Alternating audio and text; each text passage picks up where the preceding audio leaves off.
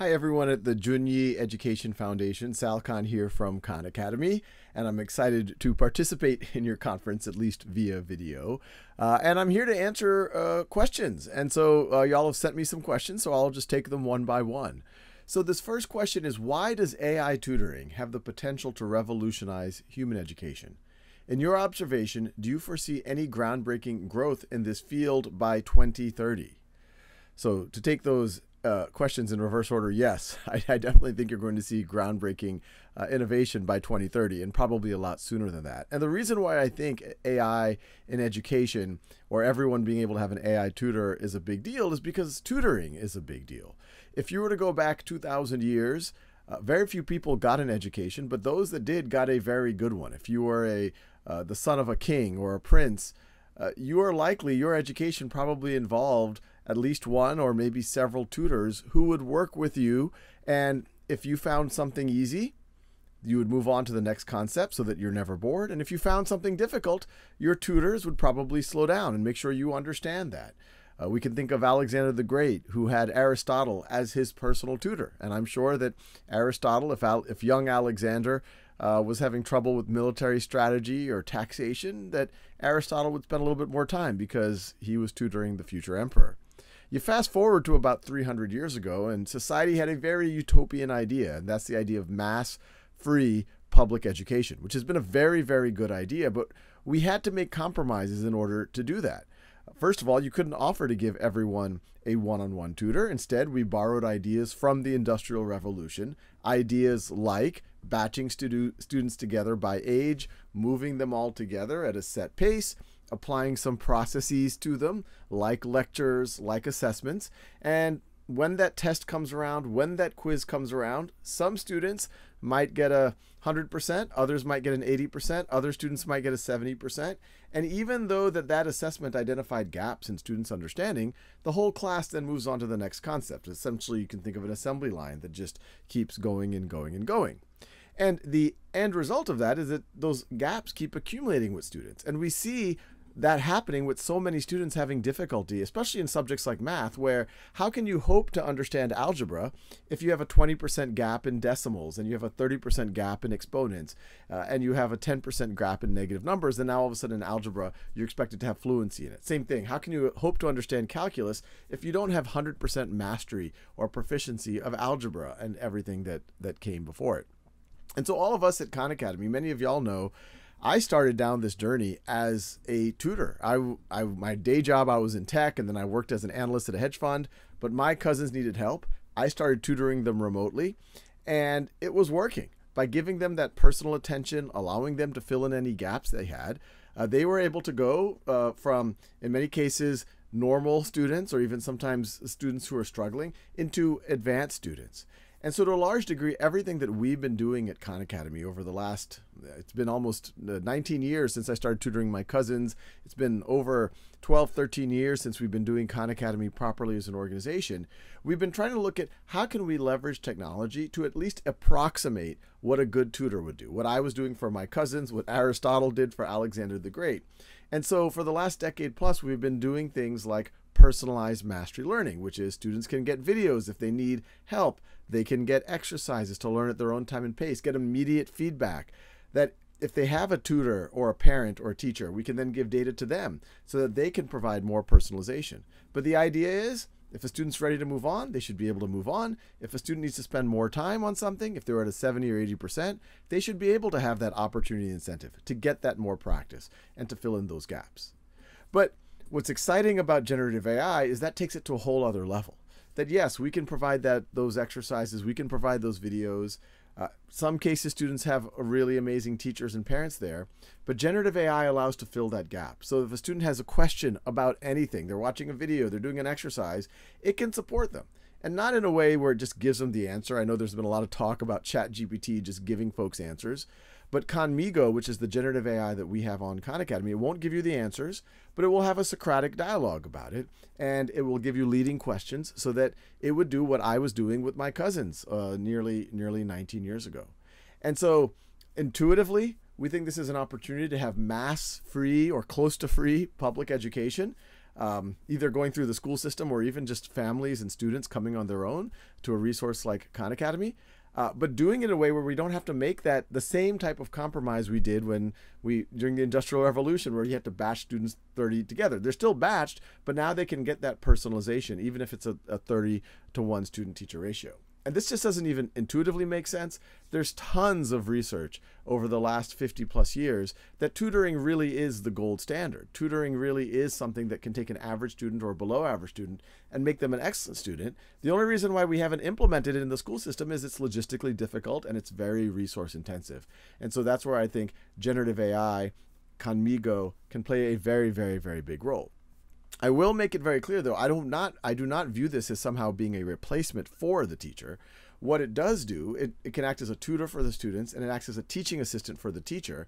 So it saves the teacher time so that they also have more time and energy to be there with the students. So if they can get help doing things like lesson planning, they can get reports back on what the AI is doing with the students. They could get help with things, even preliminary passes on grading or progress reports. Teachers now have more time and energy for that uniquely human connection. So I could go on. I'm writing a book about it as we speak. But I think this is a very, very, very big deal. And when you think about 2030, I think you're going to have very rich, full AI tutors that you can talk to. You might even eventually put virtual reality headset on, be in the same space with them. But at worst case, you're going to be able to video conference with them. They're going to feel very natural. They're going to have a sense of memory. We're already working on this. So it's not just that one conversation, but it's a long-term conversation and relationship that you can have with the AI tutor. And it's not going to be just passively there waiting for you to ask it questions. It's going to be texting you and saying, hey, you said you were going to meet me. Where are you? It's going to be saying, hey, you said you were going to achieve this much, or you said you were going to study this many hours. It looks like you didn't do it. Let's talk about what's going on in your life. And these are the types of things that I was doing with my cousins, and I think any really strong tutor would need to do. But I think this is going to be a reality, not by 2030, probably in the next 5 years. So, well, I guess that gets us to about 2028. So yeah, roughly in the 2030 timeframe. So the next question, why have both Biden and Bill Gates sought discussions with you? I can guess. You could ask them. Well, Bill Gates has been a huge thought partner with Khan Academy from the get-go. Many of y'all might know that back in 2010, when I was just starting, I had quit my day job. I was working on Khan Academy full-time as a not-for-profit. It just came out. Bill Gates was speaking at a conference. Someone asked him what he's excited about, and he says, well, yeah, there's a site called Khan Academy. I'm using it myself. I'm using it with my children. And so he's been both a user of Khan Academy, and then the Gates Foundation has been a significant supporter of Khan Academy over the last 10 plus years. What I think has been especially interesting over this last year, OpenAI reached out to us about a year ago and showed us GPT-4. This is well before ChatGPT existed, and many of y'all know ChatGPT isn't the one that most people are familiar with, is not based on GPT-4, it's based on GPT 3.5. So when we saw what GPT-4 was capable of doing, we were under a non-disclosure agreement at the time with OpenAI, but Microsoft was also read in. And so I remember it was in October or November of 2022, Bill Gates had also seen what they were doing. And when we met and I was explaining to him that I think this is a game changer for tutoring and that Khan Academy, we really want to go all in on this because we really think this can level the playing field. I think between that and his already deep interest in generative AI, he's the person that put the challenge out to OpenAI saying, hey, GPT-3 is cute, it's nice, but it's really bad at knowledge. I want to see if your next model can pass the AP biology exam. And the AP biology exam is kind of a first-year college level exam. And that's honestly one of the reasons why OpenAI reached out to us, because we have a lot of AP biology content. But they also saw that GPT-4 was going to be such a powerful model that it was both going to be exciting and scary for folks. And they wanted to make sure that they launched with what they view social positive use cases from organizations that people trust. And Khan Academy, this is their words, were the first folks they reached out to. The Biden administration, when they were, and they continue to figure out what is the role of AI in society, what's the degree to which it needs to be regulated or not. The Office of Science and Technology Policy, when they invited me to this group with Biden, they said, look, the reason why we want you there is there's so much fear and anxiety around generative AI. And there's also a lot of positivity, but Khan Academy's Khanmigo use case is really the most tangible, positive use case of generative AI that people can think of right now. And so I'm getting invited to a lot of these things to show that, yes, there are things to think about. There are things around security and privacy and making sure that it's used well. But this notion of being able to use it to improve human intelligence, to improve human potential through tutoring, through education, and not that it's not. We're just not talking about it. We're building it. We have tens of thousands of students already in real schools starting to use Khanmigo as part of their everyday learning. And I suspect in the coming years, it's going to be hundreds of thousands and millions using generative AI. And so I think that's the reason why a lot of folks are indexing on us, is that we are not just talking about what could be, but we're building something that's already there, and it is the most tangible use case, hopefully a positive use case of what's going on. That if you put the right guardrails, all of our interactions are monitored. We have a second AI that sends messages to parents and teachers if something shady is going on with the AI. We're not using the student data to train off of. We hide the personally identifiable information from the AI, and of course, we're not using it. We don't allow it to cheat for students. I think is what has folks getting excited, that we're hopefully thinking about it in the right way. See, the next question: how did Khan Academy collaborate with partners to create Khanmigo? Well, I chatted about it a little bit. OpenAI reached out to us about a year ago. We started playing around with it. The tutor use case was immediately front of mind for us. And we started doing some rapid prototyping with OpenAI in last fall of 2022. And then by December, January, and remember, this was with GPT-4, not with ChatGPT. And I don't think ChatGPT, it's an interesting tool, but GPT 3.5 is not sufficient. And we've done a lot of testing to do real tutoring. So it doesn't give the answer. The math and the hallucinations and all of those AI issues need to get under control. And there's been a lot of work we've done on top of that to mitigate those things on Khan Academy. And so that's been primarily in partnership with OpenAI, but we're talking to other folks as well. We're talking to folks like Google about ways that we might be able to leverage some of the models that they're working on as well. So our goal is to just use the best technology out there. We have an engineering team that I think we could go head to head with any engineering team on the planet to really show how this very exciting technology can be used for true social good and true human empowerment. As a not-for-profit organization, how does Khan Academy ensure the equitable and sustainable development of educational AI projects like Khanmigo, including its financial aspects? It's a good question. Even before generative AI, our mission is free world-class education for anyone, anywhere. But it still costs money to build Khan Academy. We spend about $60 to $70 million per year.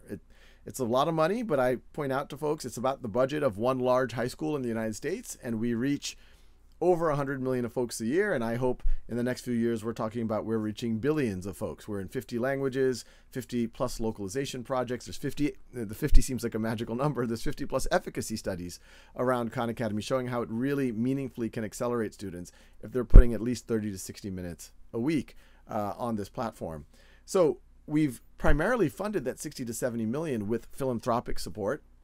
We have a few small sources of earned revenue when we work with school districts and things like that. But the marginal cost for just classic Khan Academy, we do spend about 5 or 6 million of that 60 to 70 million on server costs. But that's for 100 million plus folks. So the marginal cost per person it's in the pennies. What's interesting about generative AI, it's much more computationally intensive. And so hopefully the costs come down. But right now, the marginal cost per user per month, depending how you account for it, $5, $10, $15 per user per month, especially when you're thinking about these more sophisticated models like GPT-4. So we're trying to navigate that right now. This first wave of pilots, we are telling the partner school districts that, look, we at least have to cover the cost of the computation. Otherwise, Khan Academy is going to go bankrupt. So we are charging for that. But once again, we are trying to emphasize working with large urban school districts that have a large number of kids in poverty. They are not the kids paying for the use. It's coming through their district resources.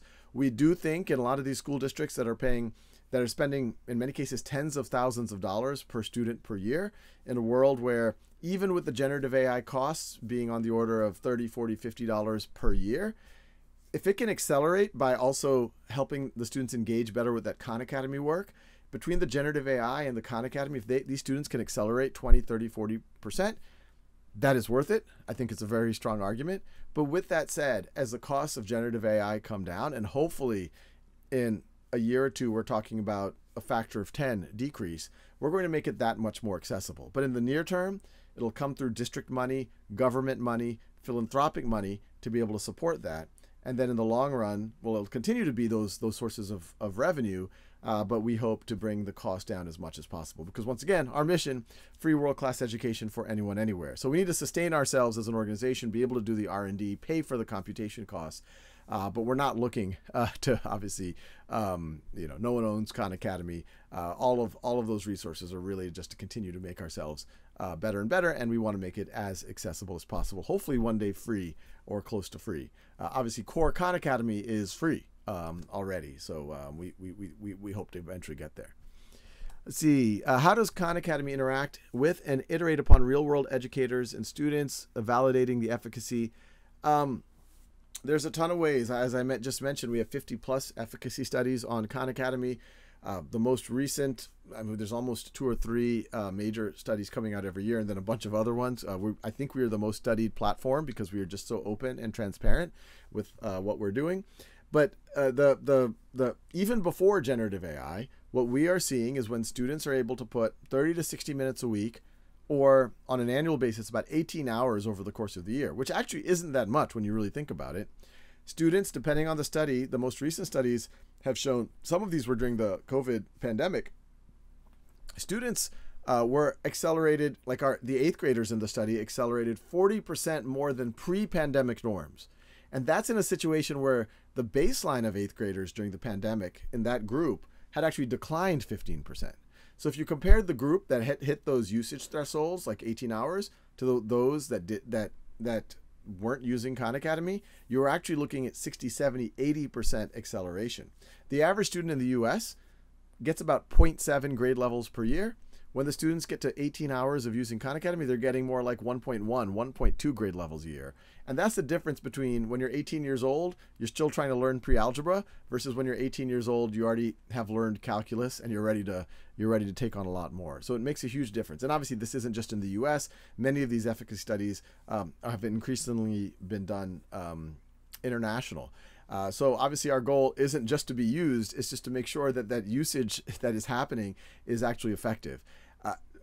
And some people say, well, maybe it's just the motivated students who are getting to that level of dosage. But one of the most recent studies we saw, it was a 2-year study where we were able to compare students to themselves. So some students use it more in year 2 than year 1. Some students use it less in year 2 than year 1. And so that helped us understand the same student who arguably has the same level of motivation, when they used it more, every hour led to an acceleration. Every hour that they used it less led to a deceleration of their learning. So that one we found was pretty compelling. But we're continuing to research this, and we're working with real school districts. Half of our usage is international, half is North America. Half of our usage is in classrooms. This is teachers getting their kids to use Khan Academy. Half is outside of classrooms. And in that classroom use case, a lot of our user research, we're always embedding ourselves in classrooms. There are about 1 million students in school districts that are formal partners of Khan Academy. Obviously, we're talking about tens of millions who use us on a regular basis, but 1 million who are formal partners of Khan Academy, where we're doing support and training, etc. And that's where we're running most of the efficacy studies. So we're trying to get as much feedback and input as we can. And we're doing the same thing with generative AI. As I mentioned, Khanmigo is not a theoretical thing. We launched as part of the GPT-4 launch back in March of 2023. Immediately, several tens of thousands of students started using them in real school districts. And now in this school year, we're only seeing that accelerate. So thanks for having me. Those are good questions. And I look forward to continuing our conversation. Thanks everyone.